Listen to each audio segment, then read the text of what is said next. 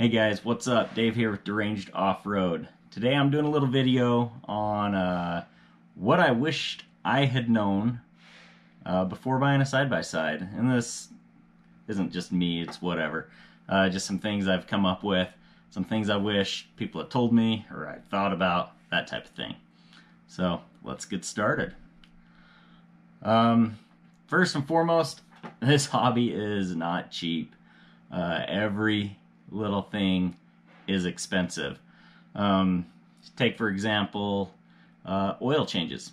Can-Am X3 oil change for a little over 2 quarts and a filter gonna run you $50–65 from the dealer, depending on where you go. Take for example my diesel pickup truck.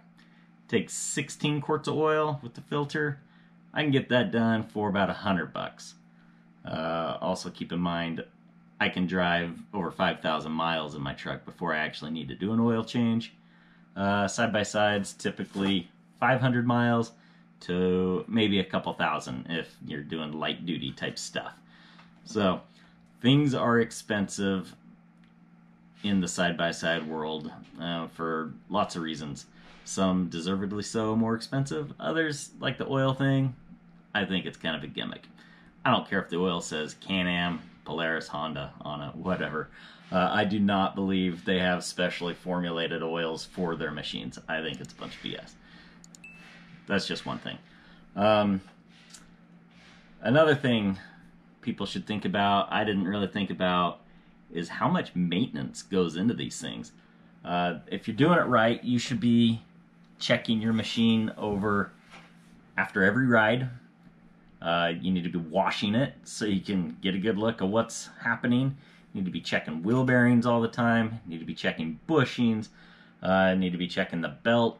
If it's got a belt, blowing out the belt box, clutch covers, clutches, all of that stuff. There's a lot of routine maintenance that goes into owning a lot of different side-by-sides. You can look in your owner's manual. They tell you what to check for, how often to check it, that type of thing. They generally have a really good list on what to check and when. There's a lot of maintenance that goes into these things. Preventative maintenance, that's key. Trust me when I tell you, you'd rather do the maintenance in your garage than 50 miles away out in the boonsticks, out in the boonies.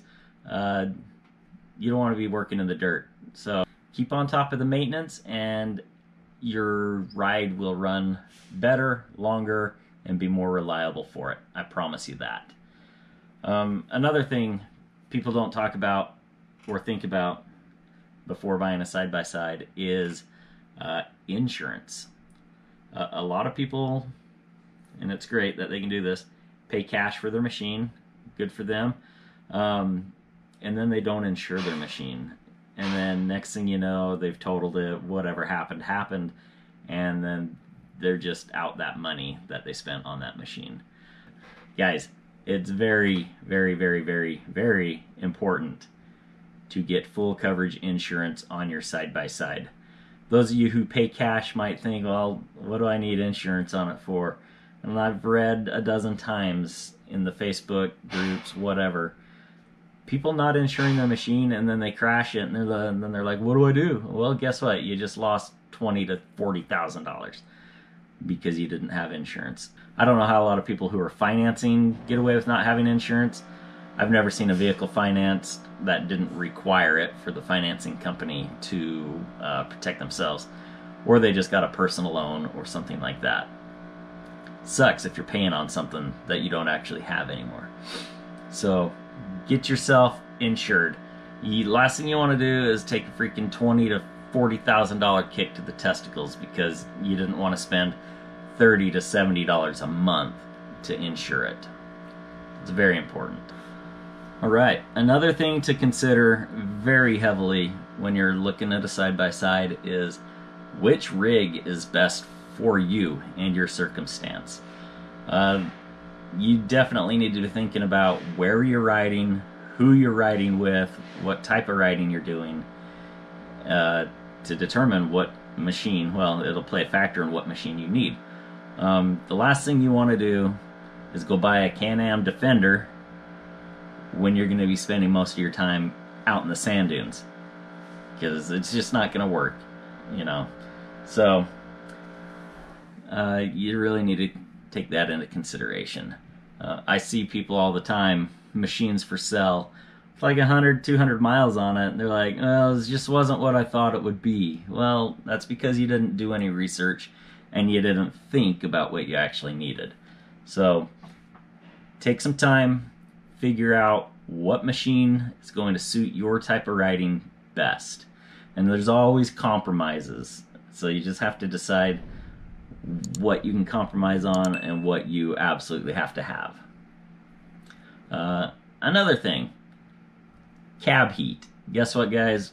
I don't care who you are, where you're at, what you're doing. All these side-by-sides generate a lot of cab heat inside. They get hot. And if you're in a four-seater and you're like, it's not hot, get in the back seat and ride back there for a while. I bet it's hot back there.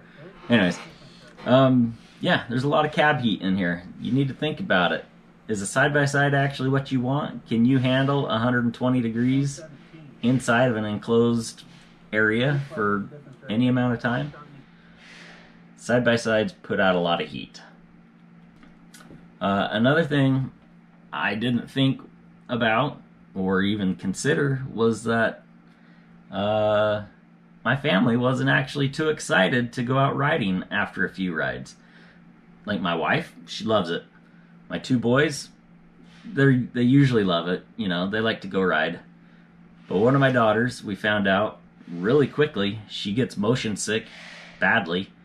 And the other daughter, she's older, she just doesn't want to hang out with her mom and dad anymore. So, don't be like me and buy a Can-Am Defender with 6 seats because you figured everybody's going to want to go riding all the time.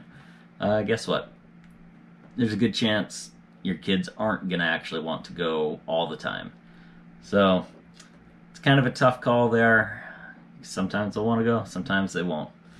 Another thing along those lines is your kids get bored in the back seat. Don't drag them on a 100-mile ride during the day, because then they will never want to go again.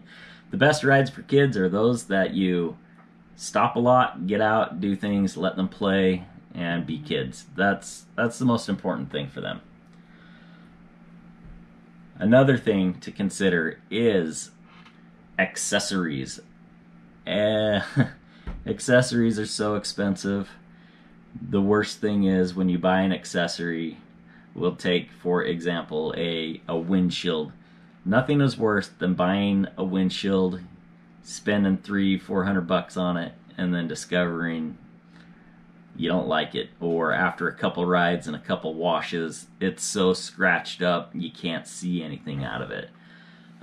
Been there, done that, bought several windshields, and it's expensive. And so what I'm saying is, do research into every accessory you buy. Really think about it. Do you actually need it? And, you know, just search it out. You don't want to buy accessories twice. It's very expensive and it just sucks. And on that note of accessories, have you guys gone down, clicked on our Rocky Mountain link down there to go to Rocky Mountain ATV MC to check out what accessories they have for you? Guys, they have everything. Go check it out. Hit that link. Help us out. If you buy something through there, we get a little bit of piece of that pie. Doesn't cost you guys any extra money, but seriously, you can get all your oil change kits. You can get any accessory, OEM, aftermarket, whatever you need. Rocky Mountain has it. It's over $75. Free shipping. You'll have it within 3 days, I swear. 3 business days. They got a warehouse here in Utah and one out in Kentucky, I believe. They basically got the whole country covered within like a 3 or 4 day shipping time zone. So go ahead and check them out. They're awesome. Literally every accessory we've bought comes from Rocky Mountain. Not everyone, but a lot for our UTVs, or our motorcycles. Pretty much everything comes from Rocky Mountain. So go check them out. So maybe this is the number one thing here is when you're searching a side-by-side out, the dealership. Guys, there's some good dealers, there's some crappy dealers, and there's some okay dealers. really the dealership can make or break your whole side-by-side experience. You might get an okay deal through the sales team there, but I think what's even more important is checking out the service department before you sign on any dotted line. Go talk to those guys, get a feel for their vibe in the shop there, see how it looks, ask about warranty work. You know, you kind of have to get a feel for it, because honestly the service department in a dealer is going to make or break any type of warranty work that gets done. Some like to do warranty work, some hate to do warranty work, and you don't want to get one of those service departments that hates doing warranty work. They are, or should be, your biggest advocate with the manufacturer when it comes to getting things covered under warranty. So, to put it bluntly, a lot of dealerships suck, and they're not a good advocate for you when it comes to getting things fixed. I've experienced it, tons of people have experienced it. Nothing worse than going in, asking if something's covered. They say, well, bring it in, and then your machine sits there for 2, 3, 4, 5, 6, 8 weeks, 3 months with nothing being done. Happens all the time, guys. If you go into a service department, go look outside. Do they have 50 machines out in their back lot behind a rinky-dinky chain link fence waiting to get worked on? If so, that's probably a bad sign. So choose carefully who your warranty, who your dealer's going to be, because honestly, the whole dealership can make or break your experience. I know people drive clear across the country to buy machines, good for them, but if their local dealer sucks, that sucks. And anyways, I digress. So that's a few of the things I could think about. Let me know down in the comments what you guys maybe didn't think about, or wished you would have thought about, or complete surprises. Let's get some conversation going down there. That'd be awesome. So that's it, guys. If this was helpful or enlightening or anything, give it a thumbs up.